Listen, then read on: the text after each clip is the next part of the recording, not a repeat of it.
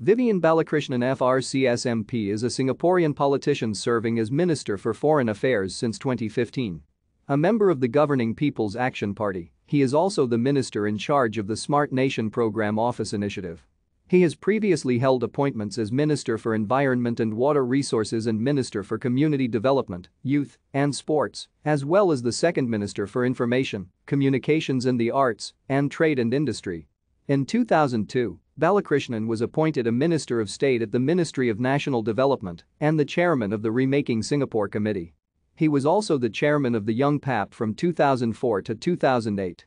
He is a member of parliament representing the Holland-Bukit Timah Group Representation Constituency for Cashew.